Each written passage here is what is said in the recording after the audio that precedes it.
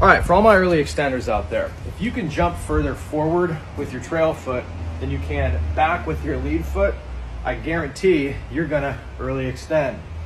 In the downswing, to get the right hip moving in this direction, we're essentially jumping in that direction.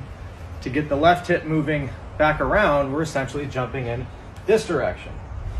So early extenders are really good at pushing in this direction, not so good at pushing in this direction.